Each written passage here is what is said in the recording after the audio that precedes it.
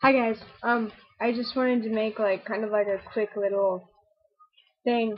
Like I don't know. I know I just made a video and all that, but I kind of just wanted to say that I just emailed that gender therapist that I had found here in Indiana, and I emailed her, and I haven't even gotten the email back, but that's just a huge step for me personally, just because I was so nervous like to do it. Like I've been so like stoked like been looking for one for so long that actually finding one and contacting one was like something that I was like freaking out about, and I don't know why. I should have just been like, fuck, I found it, and just like phoned them right away, but um I was just like it was pretty cool, and I'm really looking forward to getting a reply and starting that.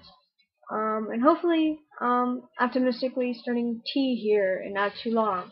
So, and just, talking about different stuff I think would be good too. So yeah, that was that. Thanks for listening. Yeah, bye.